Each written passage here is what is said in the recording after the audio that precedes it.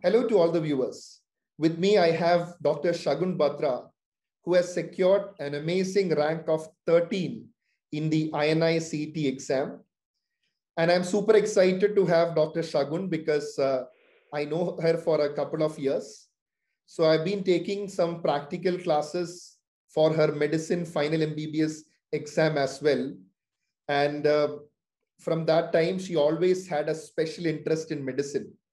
And what makes me excited is that she is going to take medicine for her post-graduation. So Shagun, hearty congratulations on this awesome success. Thank you so much, sir. I fondly remember the practical session that you took for me.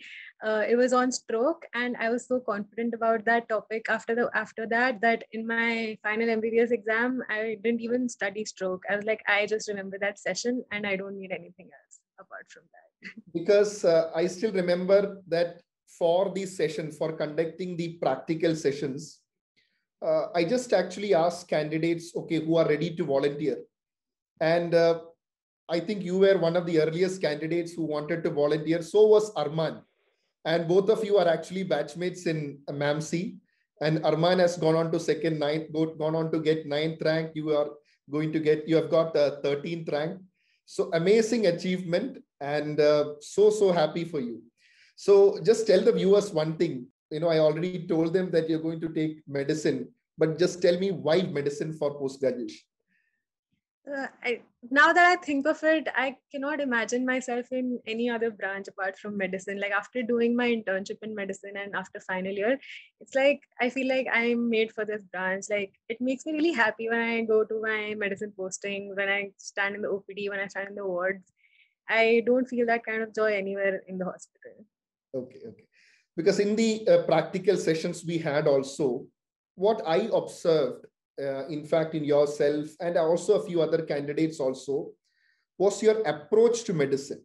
Because whenever I used to ask you questions, rather than focusing on the theory part of it, you had good clarity on the approach to the problem. So remember, we were not focusing just on the diagnosis. It was the approach that is more important in medicine.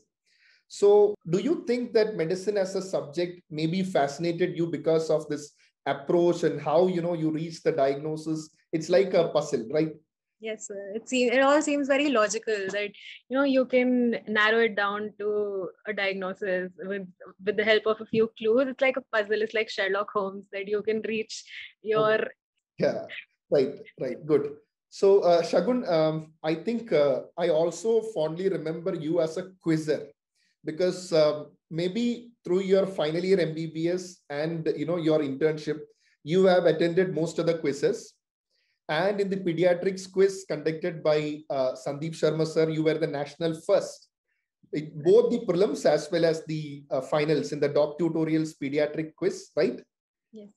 Right. And also in the medicine magnum quiz that I had conducted, you were in the top 6 in the finalist, and you went on to get a top position as well.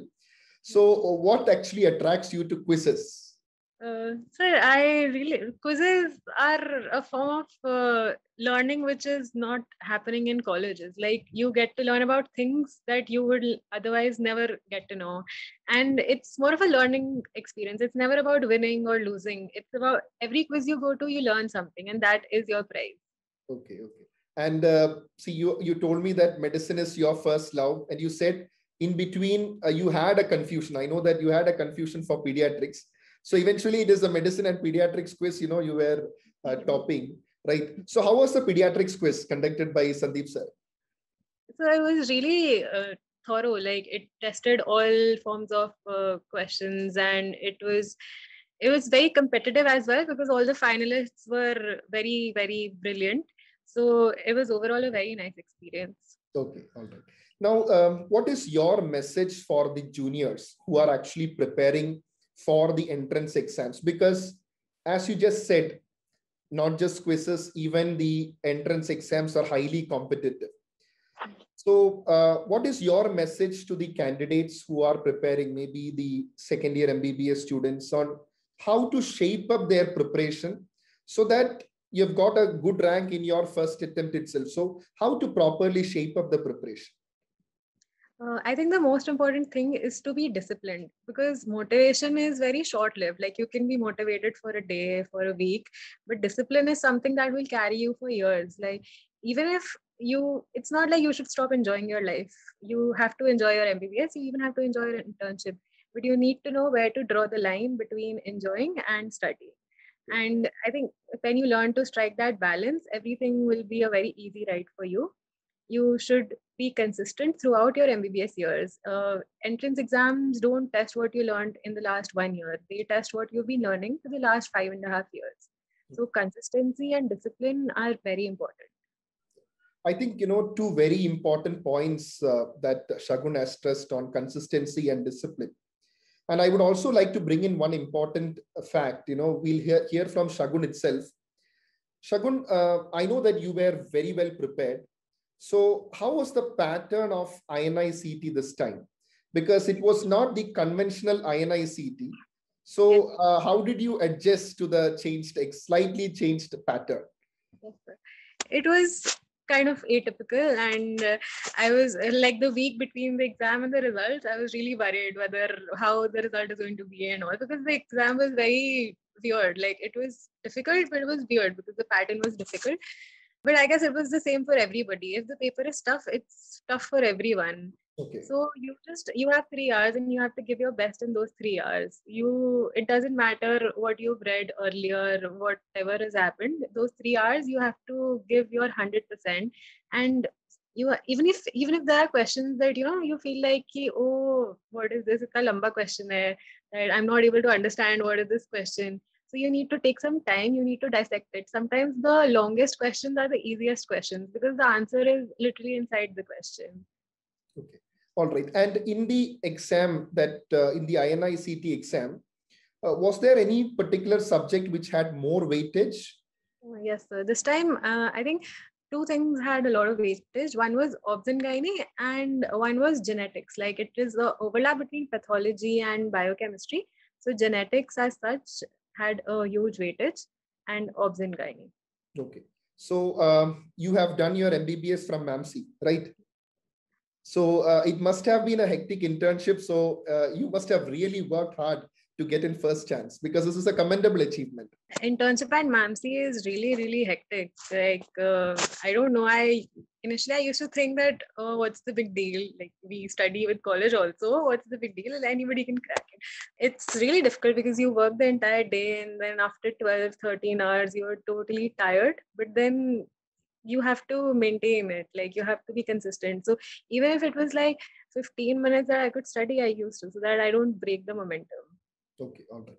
And what about the time that you allocated to studies during internship? Because obviously there would be some interns that, they will be listening to you. Yes. So with your hectic schedule, whatever little time that you got, did you utilize for studies? Yes, sir. Actually, even in internship, it's not uniform. Some postings are more hectic.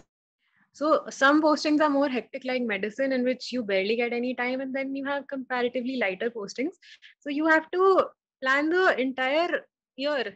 You don't have to plan your next week or next month. You need to know that my PSM and my suppose OFTA postings are light. So I need to cover a major chunk of my syllabus in those periods. And in medicine, I'm not getting much time. Even if I do one subject in that period, it's okay. Like you don't have to be very hard on yourself. So you have to shape your preparation according to your own schedule. You cannot depend on anybody else for that. Okay. And one question I want to ask you, which I'm sure many of your juniors also would want to know, because many candidates keep reading, keep preparing, but they might not actually do the grand test or enough MCQ practice. So just give them an idea on how important MCQ practice is and how important is giving grand test. So reading notes is just 50% of the preparation, even if you read them 10 times. Doing MCQs takes around 30%, and then the rest is by tests, like 20%. Doing MCQs is very important, firstly, because it will give you the previous year questions, which are very often repeated, especially in INI CET. Their repeat rate is very high. Even this time, I can easily recall 10 to 15 questions which had been repeated from previous years. Plus, solving questions teaches you the art to eliminate. Like, even if you don't know the answer, you know that this is not the answer. Okay. So out of 4 options, if you can even say, okay, these 3 are not the answer, you reach the answer. So you need to know how to eliminate. And giving tests is important because you need to sustain your concentration for 3 hours. It's not easy. Initially, I used to get bored in like 1 hour. And I used to think, yeah, how can somebody sit for 3 hours? But by the end of it, I was very comfortable sitting for 3 hours.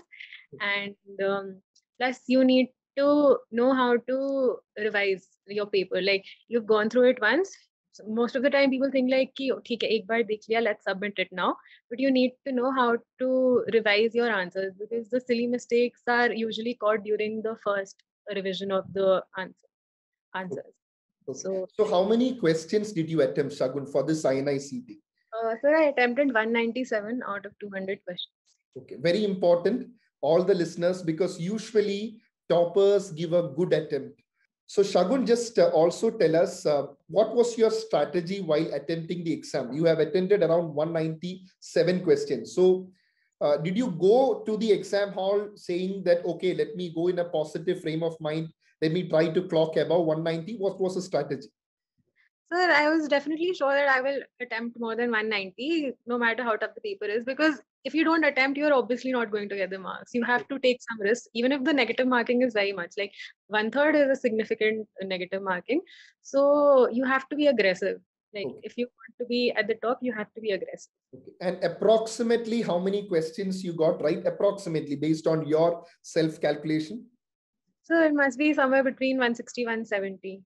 160, 170. All right. So Shagun, the rank just actually came. And how are the parents and family feeling right now? They're all very happy and they're very excited and they've been baking cakes and getting sweets. All right, all right. So I am sure that, this is a busy moment at family, so I don't want to keep you here long. And just one last question. You're going to take medicine. Definitely enjoy your medicine residency because, it's such a beautiful subject. And from there, have you had any specialty plans? So not any particular specialty as of now. I want to explore my residency and then come to that decision. Okay. But for now, I was thinking about neurology or cardiology. Okay, But so it's neuro and cardio. So, okay, so I'll just try to shift you to neurology because, I am myself a neurologist as well. So, we'll keep in touch. Okay, so enjoy your medicine residency. That is what I want to tell you about everything. You have got such an amazing rank. But again, more importantly, you have got an opportunity to get trained in medicine in probably the best institute of the country. So enjoy your residency, enjoy your life, and live the moment, with enjoy the moment with your family right now. And all the best, Shagun, and for your personal and professional life. Okay. Thank you so much.